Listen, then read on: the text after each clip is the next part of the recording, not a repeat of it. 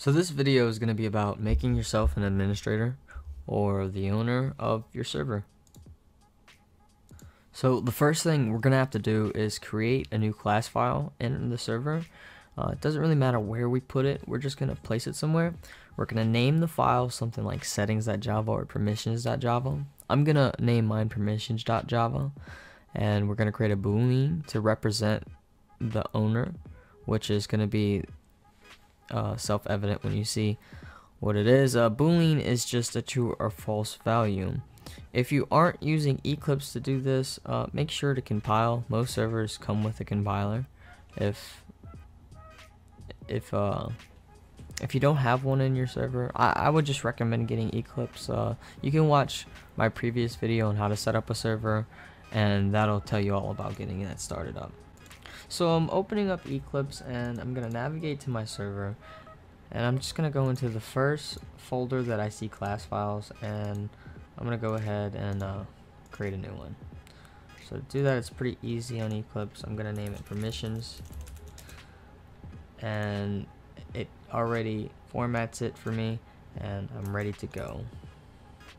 So in order to create a class file with the stuff that we need to set the permissions of our account, we need to have a boolean in it. So we're gonna make a public static boolean is owner, and we're gonna take in a string, and we're gonna return false by default. But if name equals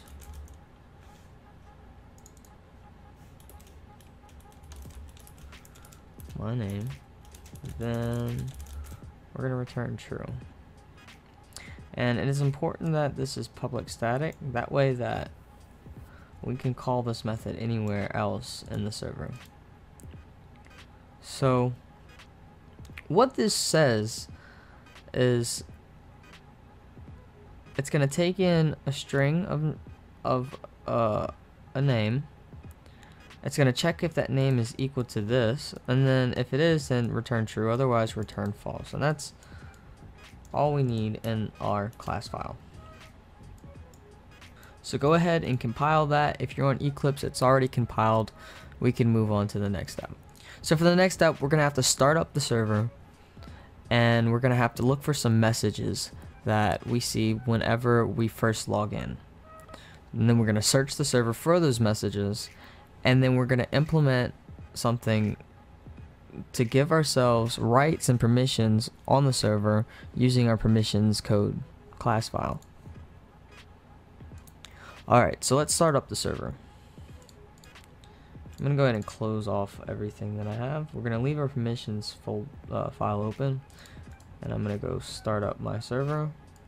If you don't know how to start up your server right now, then once again you should go watch that previous video, and it should cover all that. So now that the server is loaded up, I'm going to go ahead and start the client.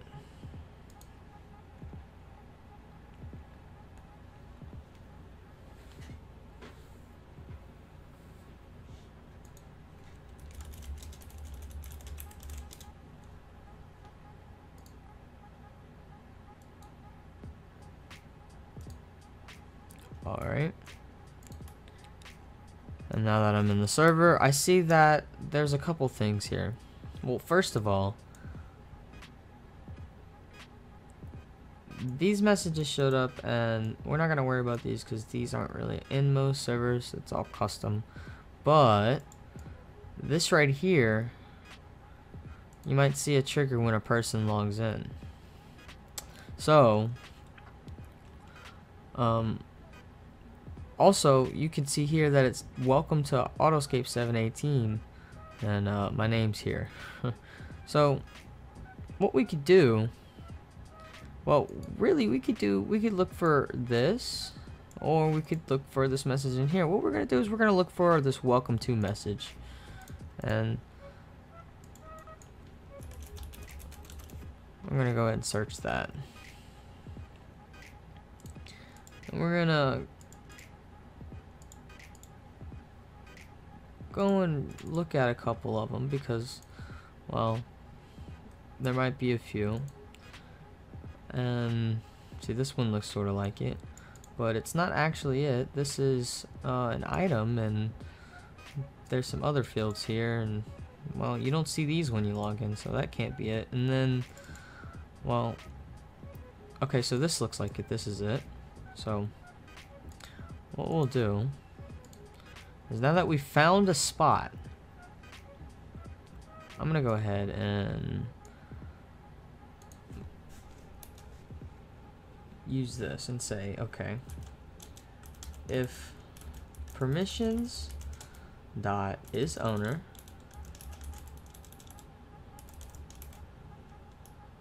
and we're gonna use get username.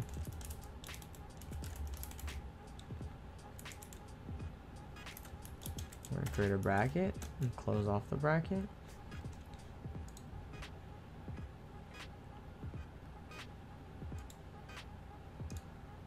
Let's see.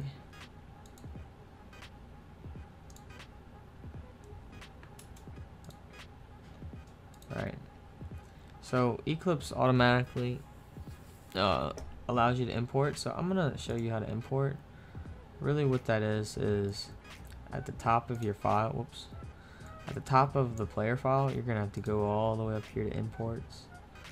And you're gonna have to find out in your server, so you're gonna go from src com rs permissions, right? So com rs permissions. I'm not gonna include this src, and you can use other things to tell and make sure. Now see, if you're on Eclipse, it's really simple. Usually it'll automatically do this for you, but it's important to import it. So, and there's also an alternative, and I'll show you that as well. So once you have your if statement here, right underneath your message, the next thing you want to do is set your rights equal to 2. Okay, and that's because most servers have the administrator rights equal to 2. Now, it very well may be possible that the owner's rights may be 3 on your server, and it's also possible that the owner might actually have rights too, but their username controls a bunch of special owner commands.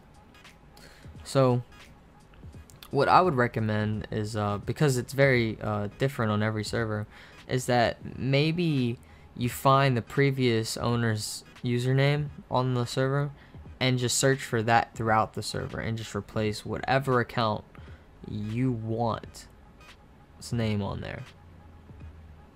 But alas, that may not be possible. This is the more sure way of giving yourself rights. So once you set your rights to 2 under your message, and because I already have rights to, and there's really no way for me to, I'm gonna go ahead and I think it's just, I'm gonna add a little message. Alright, and I'm gonna log out, log back in, and you could see the messages there. Now here's another important thing to remember. If you didn't notice, I didn't need to turn off the server and turn it back on, and that's because I'm in debug mode in Eclipse, which is also another really cool feature because I don't have to restart the entire server every time that I want to make a little change. So once you log in, you should have your permissions set, and if you need to restart your server, then do so. Yeah, if you don't actually see anything change, then restarting the server is probably your best bet. If not, make sure that your username here is you could use this little trick. You could say to lowercase right? And make sure that it sets the whole username completely to lowercase, and make sure that you don't have like any spaces in your name, because it could show up as like an underscore, for example, or a space. It really depends on the server. So, and just have your name lowercase in here. So yeah, I mean, it's really that simple.